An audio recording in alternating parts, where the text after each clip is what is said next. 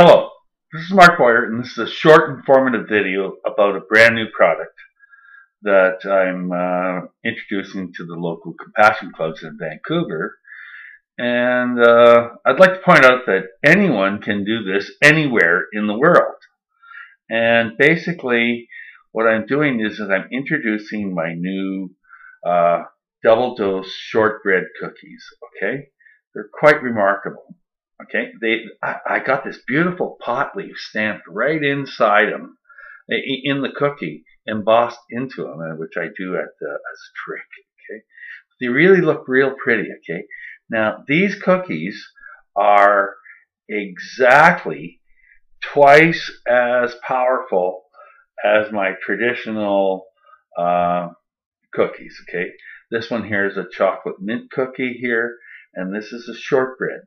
Now, the reason I use the shortbread cookies is because it uses so much butter, and my delta 11 carboxy process requires butter to absorb, or any fat, but particularly butter works very well.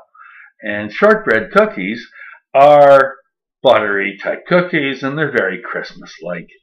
And it allowed me to make a cookie that's actually 20% smaller in weight than this one, but it's twice as powerful as this one. Now, my traditional cookies have a tradition of really knocking people really well. Okay, and in my literature, I openly promote, and I'm flicking it on the camera here, so maybe I can pick it up.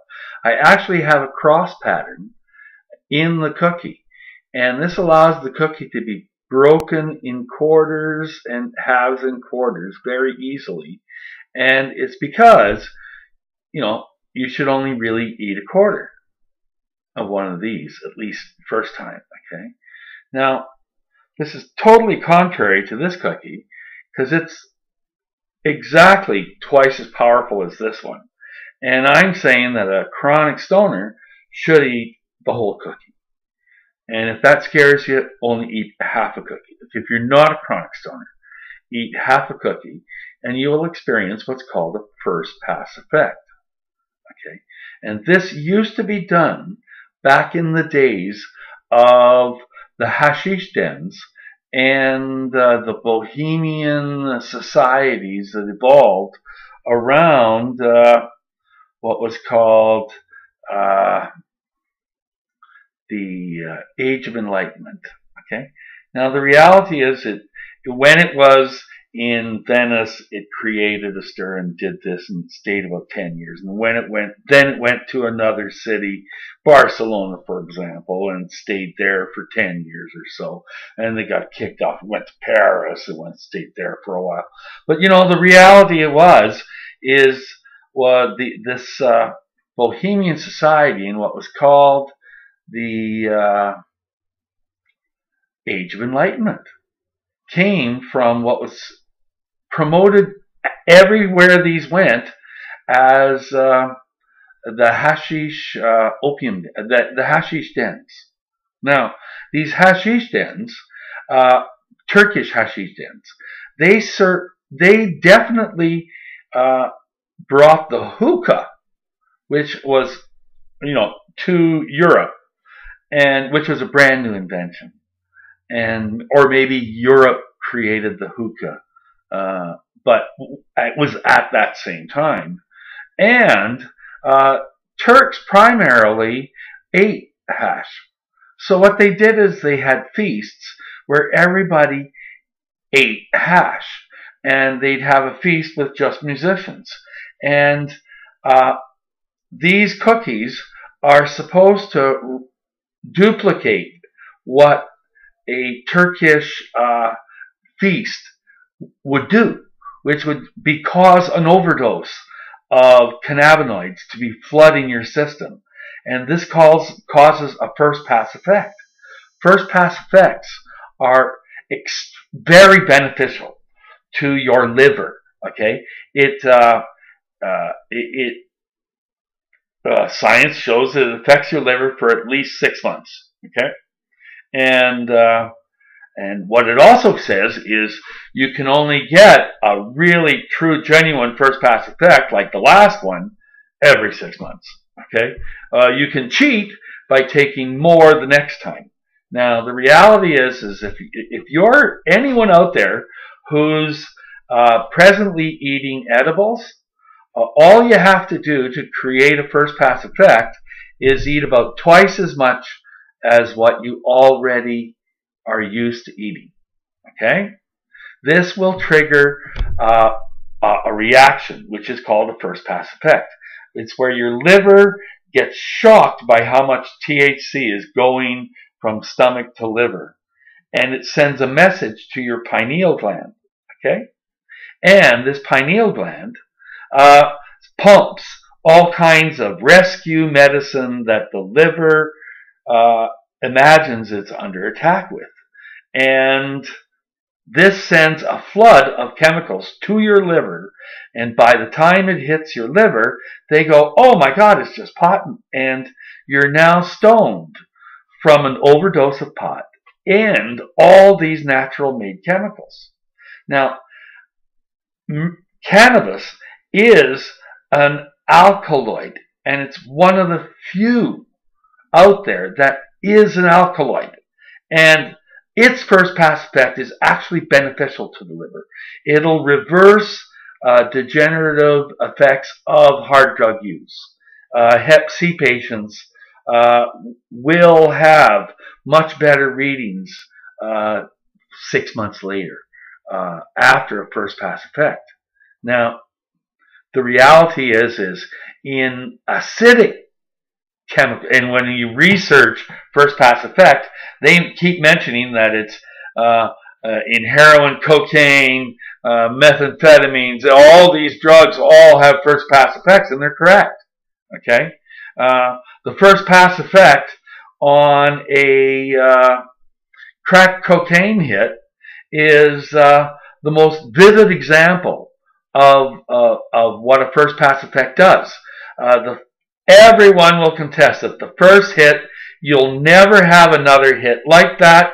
It'll never happen again, because what it was a first pass effect. Your pineal gland sent all these chemicals to fight it off, and it only happens once.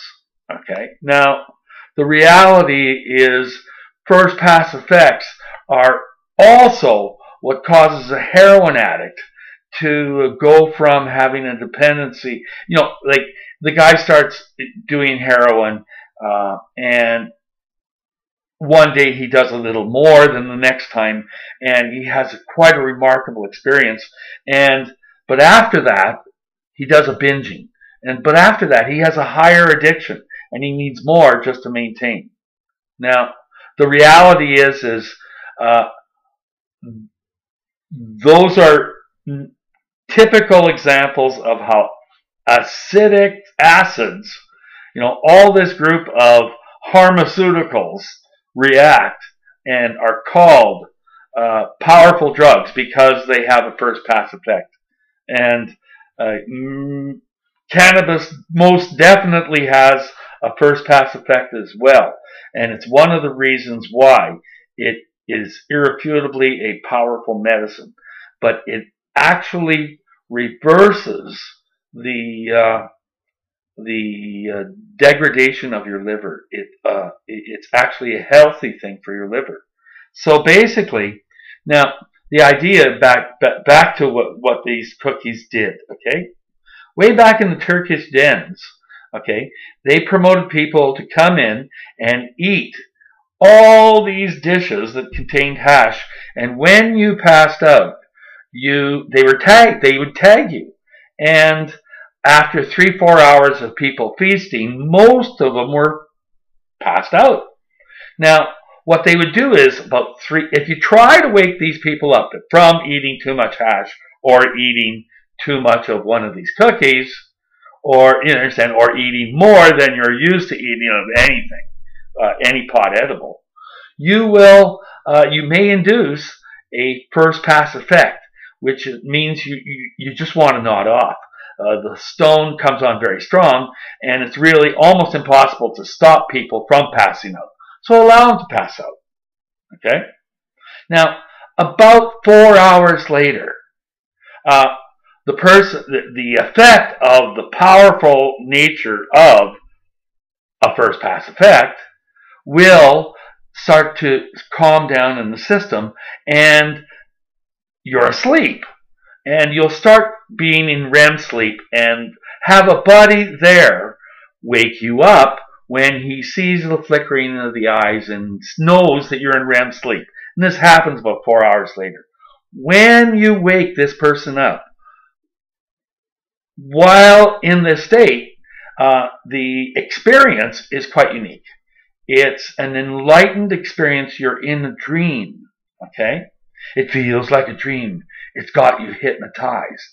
Yes, okay? It's a unique experience, okay? And the Renaissance age prospered in this, okay? Wherever these Turkish dens happened, these parties happened. And great artists mingled with other great artists, and they produced great art. Musicians mingled with other great musicians, and great music happened. Poets got with poets, and great poetry happened. Philosophers with philosophers, and great philosophy happened. These dream states is a very powerful experience and a self-enlightening experience. And wherever they went, they scared authority everywhere they went. Now, the reality is this is in history, carefully hidden, and basically my little stab at authority is, what if we triggered a Renaissance period in every city, in every county, in everywhere in the world? It's a powerful thought, okay? The reality of Renaissance was, it was big in Venice, it was big in this city, it was big in this city, and they were chased out of these cities about 10 years, 8 years, 15 years after it started up, and they would just move to another city in Europe, and it was called the Renaissance. But imagine if this happened throughout the world, we just might have an opportunity to affect the world through a metanoia. And authority was always terrified, especially the churches, of what this did to the community around it. It scared them, okay? One of the reasons cannabis is illegal to this day is because they saw the effect of these Turkish dens, and Turkey had everything to do with Muslims, and Muslims had everything to do with the devil and Muslims, and oh no, it was just a rotten thing. But what can I say?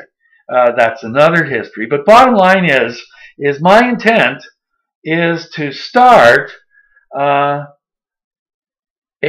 cultural revolution or a cultural evolution through triggering the ability to have experience what made the Renaissance great, and take it as it will. If the roots are good, the end product will be good. And that's just the way it is. And on that, thank you very much.